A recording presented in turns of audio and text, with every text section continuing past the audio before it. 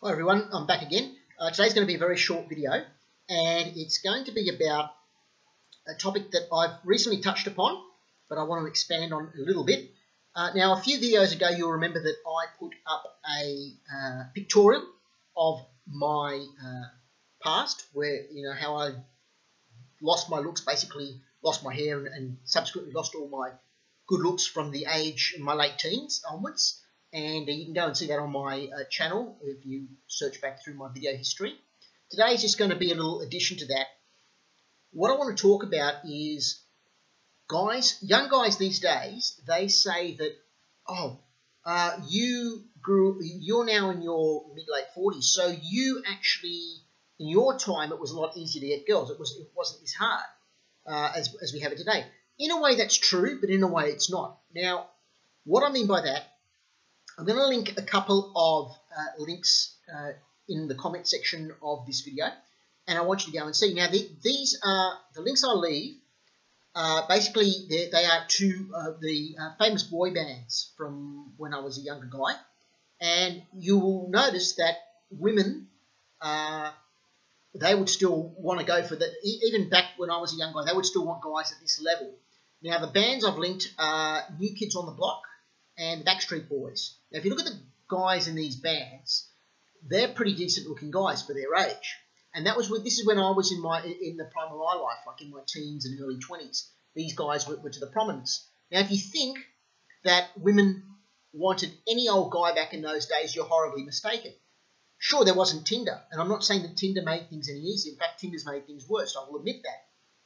But women have never not been obsessed about men's appearances and men's looks. And it probably goes back all the way back to the sexual revolution of the 1960s. Maybe before that it would have been easier, but even then it wouldn't have been. But maybe slightly easier. But since the sexual revolution, I would say things have got harder and harder. And sure, Tinder's made things a lot harder again.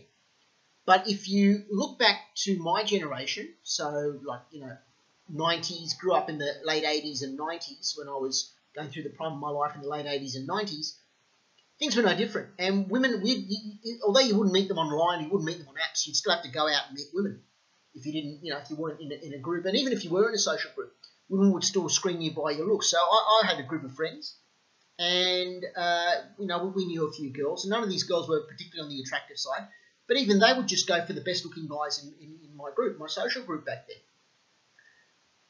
So what can I say?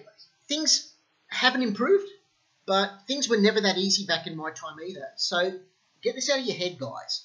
They might say, oh, yeah, you had it back easier back then. We didn't. Yeah, we didn't have apps, but we had to go out and meet girls in person. And if you think going out and meeting girls in person was as easy as talking your way into her pants, you're horribly mistaken. When you go out and talk to a woman in person, it's no different to when you meet a woman on an app. The app is real life, and so is talking to a woman in person. They're both real life when you think about it, because if an app wasn't real life, it wouldn't exist. So it exists, so it's real life.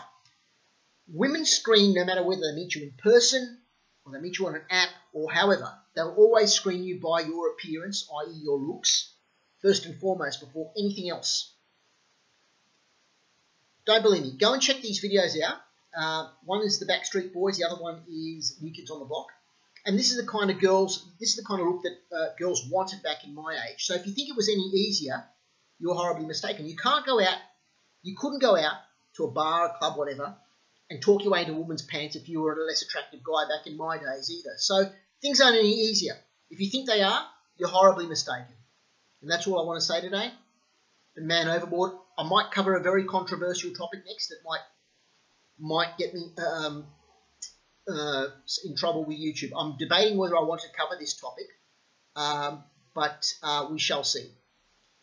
I will think about it, and I'm probably going to discuss it with maybe another friend of mine before I put something up here along those lines. It's going to be very controversial and highly debatable, but we'll leave that for next time. Thank you. Bye.